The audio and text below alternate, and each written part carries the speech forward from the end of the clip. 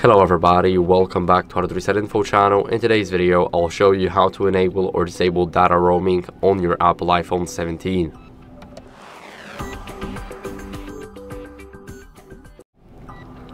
So first, we're gonna head over to the settings, and right here in the settings, we wanna scroll a bit down until we see the mobile.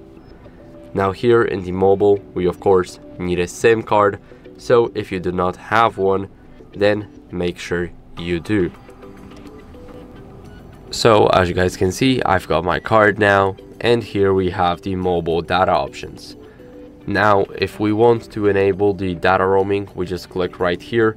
As you guys can see, when you're not in an area, that's basically when you're in an area that's not provided by your service carrier, then you will have the internet by the data roaming, and of course the charges may apply if you do not have the data plan for it, but if you're traveling and you do, then data roaming is definitely for you.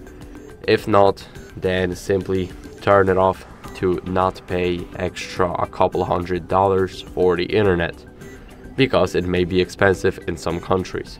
So to disable it, you just tap on the switch and it should all be good.